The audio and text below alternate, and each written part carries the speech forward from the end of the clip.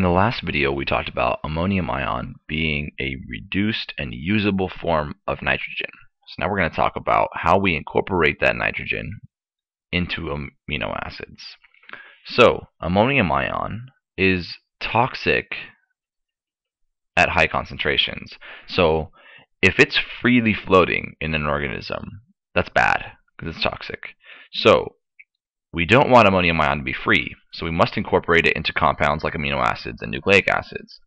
We have to use it up so that it's not free floating. So there are two ways to do this: reductive amination and amidation. So these are enzyme catalyzed processes, and all organisms have these enzymes. So the reductive amination will be of alpha ketoglutarate.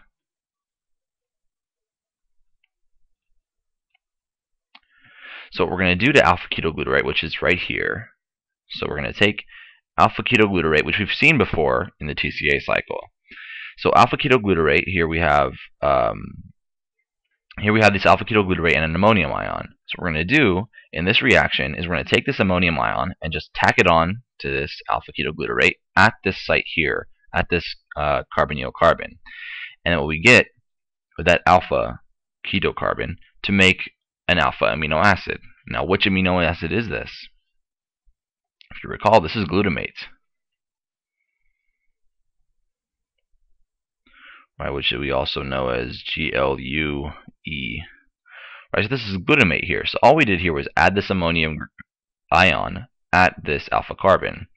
So the enzyme that catalyzes this reaction is glutamate dehydrogenase.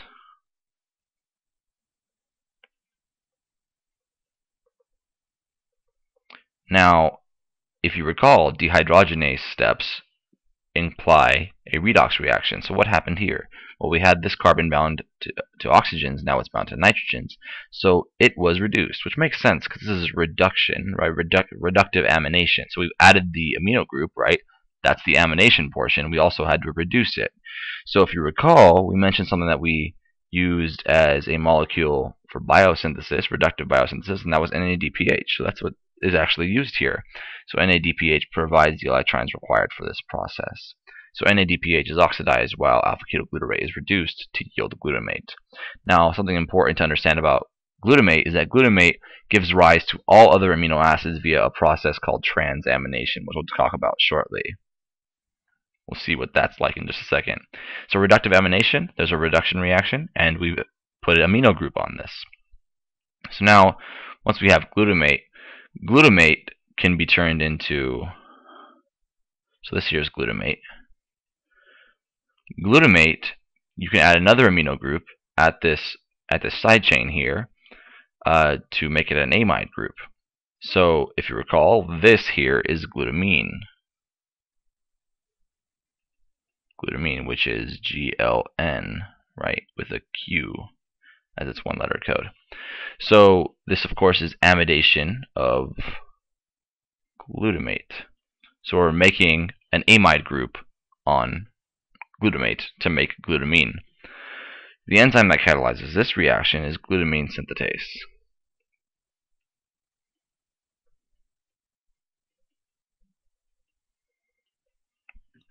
This process requires energy, so an ATP is used here and turned into an ADP and an inorganic phosphate. That looks a little bit like an APP, so let me kind of, there we go, that's a little bit better. Alright, so that's in short how amino groups, the usable form of nitrogen is usable, right? We incorporate it here and it's no longer free floating. We incorporate it here, it's no longer free floating, so it's not toxic to the body when it's incorporated into a biological molecule. Now let's talk a little bit more about transamination and how glutamate gives rise to other amino acids. So transamination as a process requires a coenzyme called pyridoxal phosphate.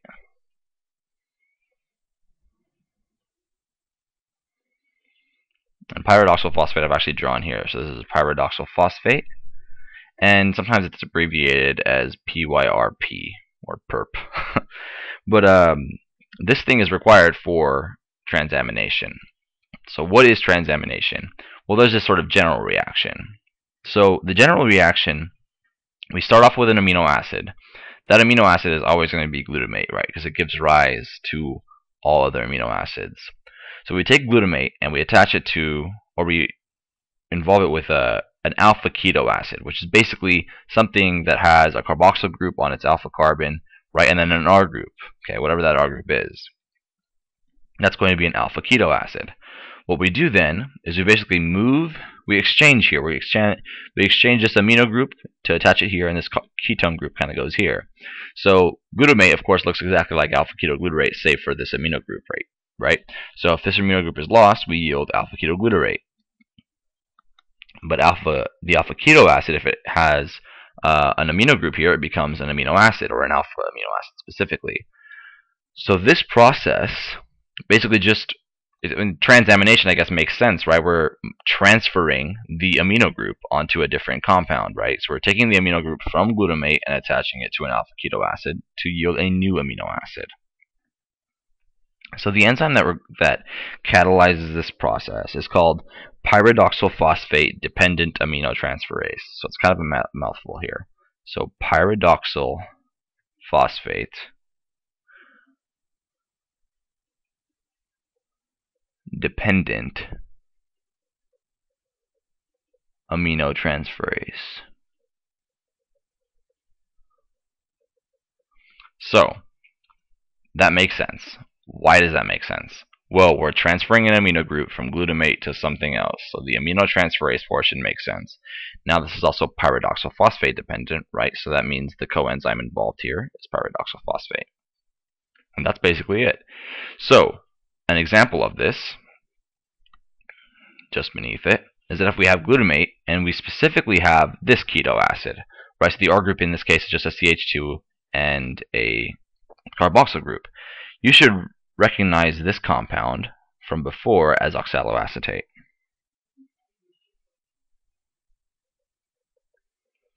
So notice this R group here is just a CH2 and a carboxyl group.